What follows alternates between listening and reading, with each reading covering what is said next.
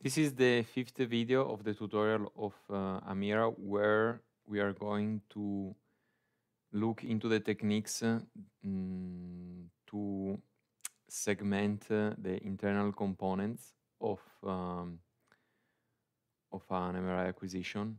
And in particular, this time we will focus on tools that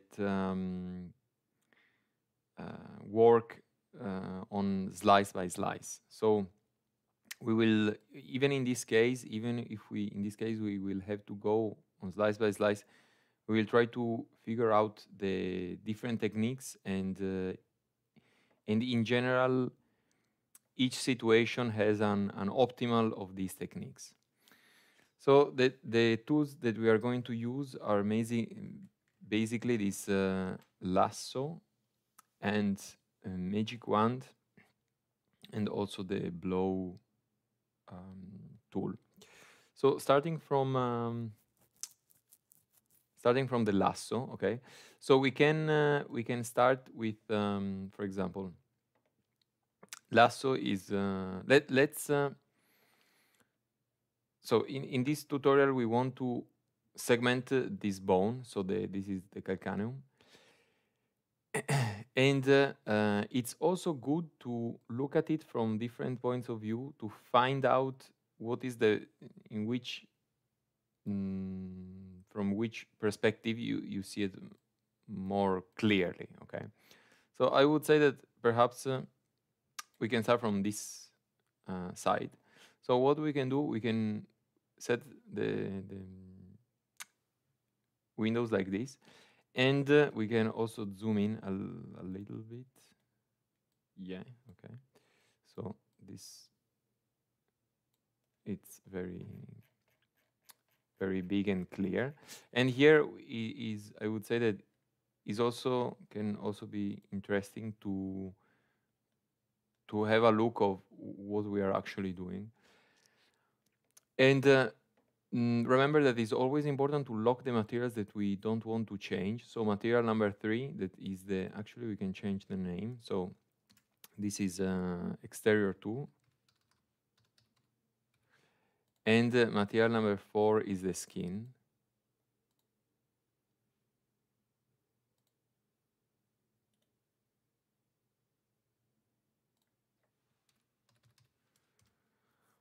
So we don't want to change them, so we lock them and also the exterior, but we want to change the inside. We will add a new material that will be the bone in this case.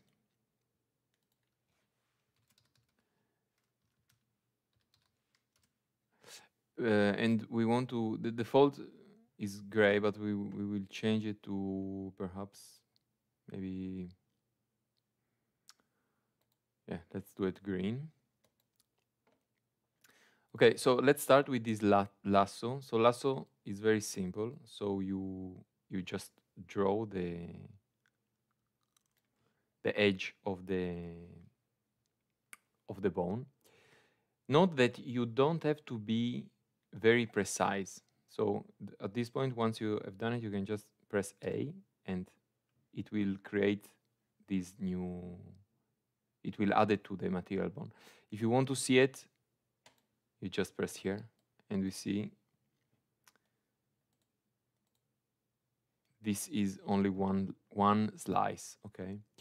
So I was saying that you don't have to be precise because your errors every time will average out with the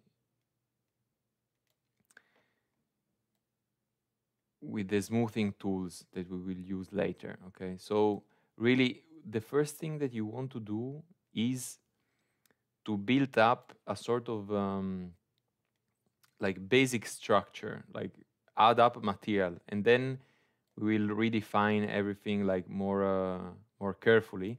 But in the beginning, you want like a block of voxels to work on later with all the techniques, with all the smoothing systems that we already saw actually. Okay, so even it can be even very like you can like do pretty big errors, like you can, it's important to do it fast, okay? There is no problem because everything will be averaged in the end. So just go quickly and everything is fine. So this is one way. Another way is to use a little bit more complicated, but can be interesting, is to use the magic wand. So magic wand works with the threshold that we already saw before.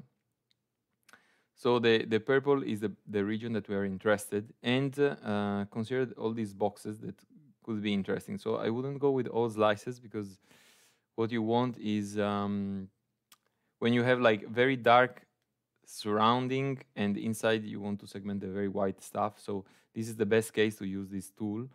But so you definitely you don't want all slices because you will see, but this will create a sort of mess. And what you want is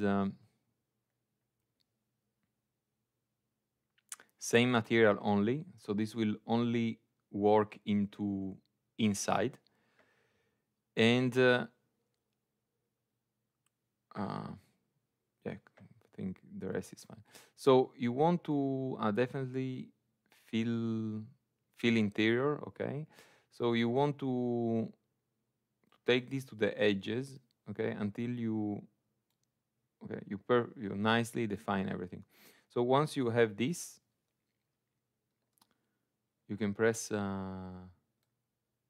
A and you just add it again. Okay, so let's try it again.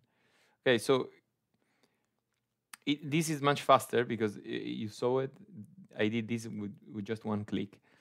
But for example, sometimes you can encounter some issue because here there is a sort of bridge, so the material passes through. So what you do, you press L or you draw limit line, and then you cut this part.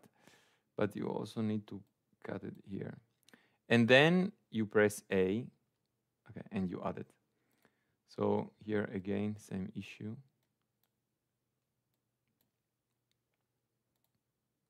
And then you add it. So this is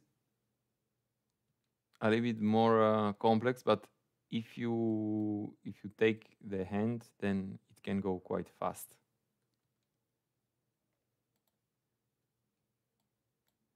Again, remember that you don't care if you have like little arrows like this. Everything will be fixed in the end with the smoothing stuff.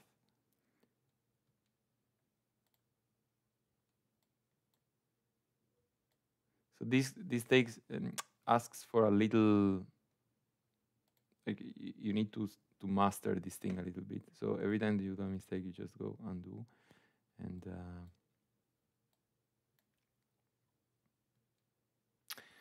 the last one that, in my opinion, for this application is the best is this blow tool, where you just click and drag on one side. So this will always create some errors, like for example this one. But as I said, you don't really care in this part of the process. Okay. So you see this is pretty much faster.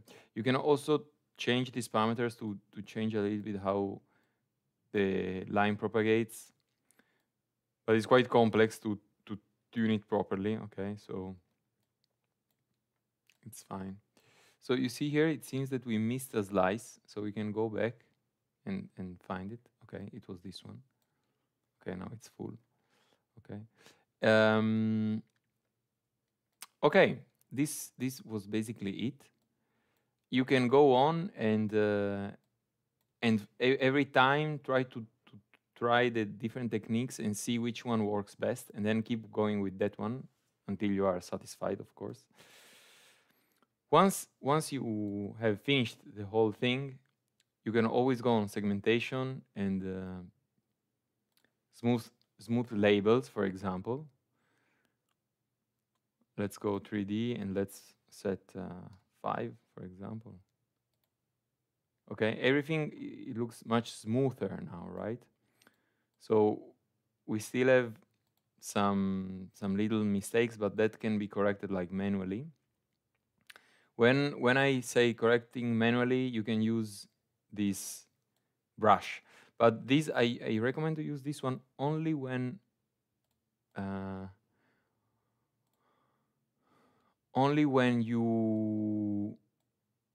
you really need to do tiny details, okay? Because otherwise it will take a lot of time if you want to use this brush too much, okay? This is really the last resource to fix very tiny stuff. And so I guess that we finished also this part. And yeah, so this was it about the different techniques for segmentation of internal components.